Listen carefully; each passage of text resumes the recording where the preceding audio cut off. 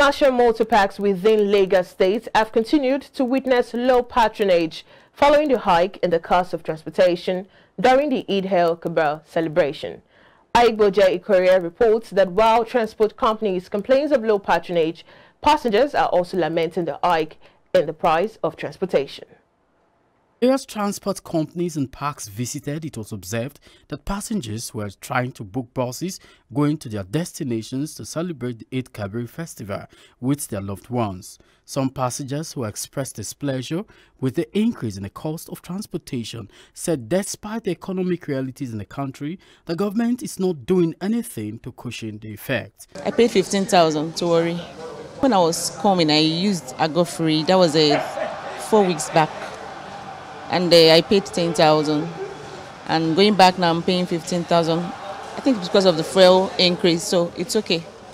The whole world is at a stalemate. Everybody is struggling. It's not just Nigeria, so we either accept it or we do not accept it. But everybody is moving on, so you have to move on yourself. It's okay. It's fair.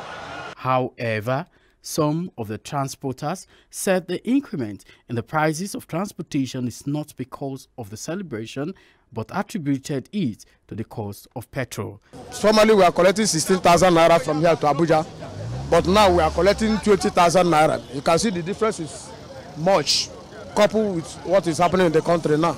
Normally, in a festival like this, it is not the first festival, so everybody is conscious, both in security and otherwise.